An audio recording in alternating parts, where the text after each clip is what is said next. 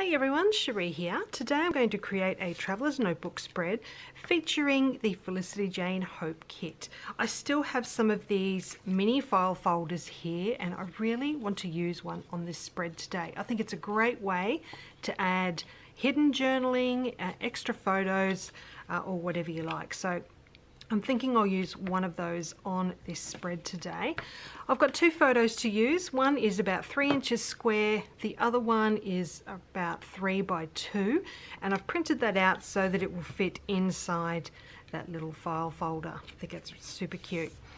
Okay, I've got other bits and pieces from the Hope Kit here to use. I really want to use this pink plaid paper. I think that's really pretty. I've got the tiny dot puffy alphabet stickers here. I do have a couple of those embroidered hearts left. These are sold out in the shop unfortunately, but I love them.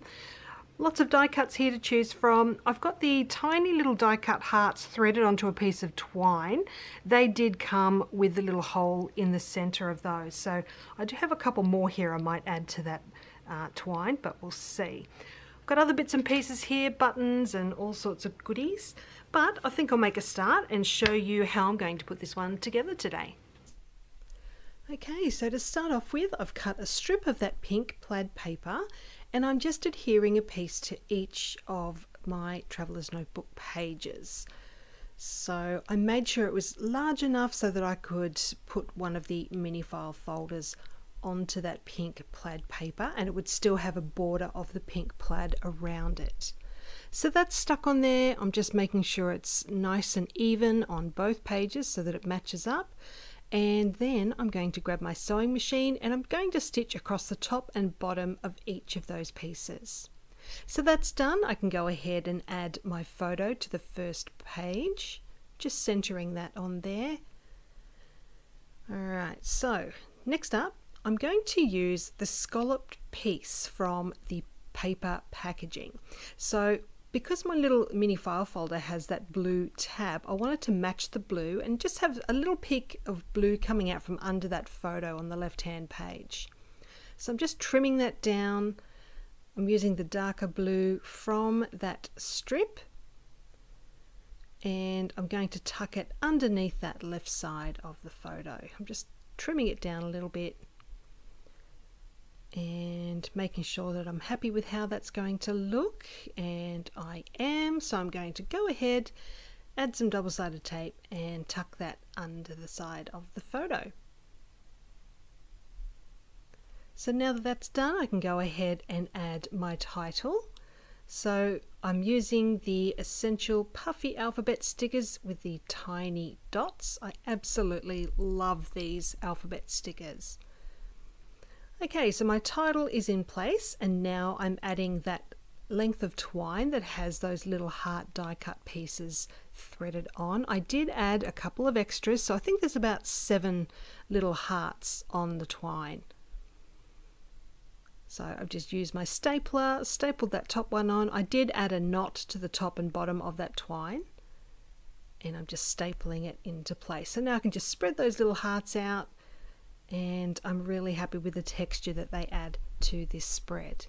So I've got this floral piece here which I've cut from the floral pattern paper from the kit, and I'm just adding that to the bottom right of the photo just with some foam squares.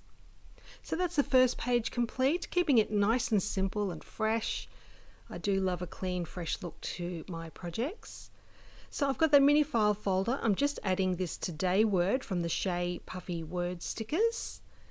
And now I'm going to add my journaling inside the file folder on the right hand side, and my photo will be going on the left, but I don't want to stick it down just yet because I want to add a couple of things to the front cover, and I'm going to add stitching. So that photo is going to cover up the stitching once it's done. So I've got this phrase die cut here that I'm going to stick onto the front of that mini file folder. So that's going roughly there, and then I've got the little embroidered heart that I want to put above that. I'm just using some super strong double-sided tape. In the end, I don't know why I used tape because I do end up adding a staple to it, but you'll see me do that very shortly. I did try to reposition that heart, wasn't quite happy with how centered it was. Alright, so I'm going to add a staple there. Just make sure that that's in the right spot as well, that die cut phrase. And then I'm going to grab my sewing machine and add the stitching. Alright, so that's done. You can see the stitching on the inside of the mini file folder there, and this photo is going to cover that up perfectly. Alright, so I just wanted to add one more thing inside the file folder onto that photo, because it does have that dark section at the bottom of that photo. So this little phrase, it's the little things, I'm going to add onto that. So I just cut that die cut piece into 2 pieces so that it would fit onto this photo. Alright, so that is done. I'm now going to add the little mini file folder to the page, and I'm using that super strong double-sided tape to do that. So on this side, I'm not going to take it all the way up to the top. I want to leave a little bit of gap there so that I can use a little mini wide paper clip at the top of the mini file folder to help keep it closed while it's on the page.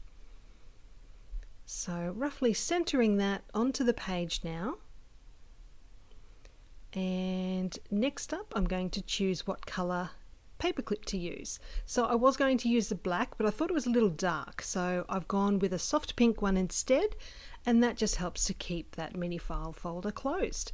So here's a close-up of the little details here. You can see those hearts. I love that they're just loose on that twine. And here's that little mini file folder. You can see the stitching there and that embroidered heart, which I love. I'll open it up now. You can see inside there as well. And I have added the date to the bottom right there using the Felicity Jane roller date stamp. So I hope you've enjoyed seeing how I've put this one together today. If you've got any questions, please just pop it down below. I'll get back to you as soon as I can. And I'll leave a link to Felicity Jane down below as always.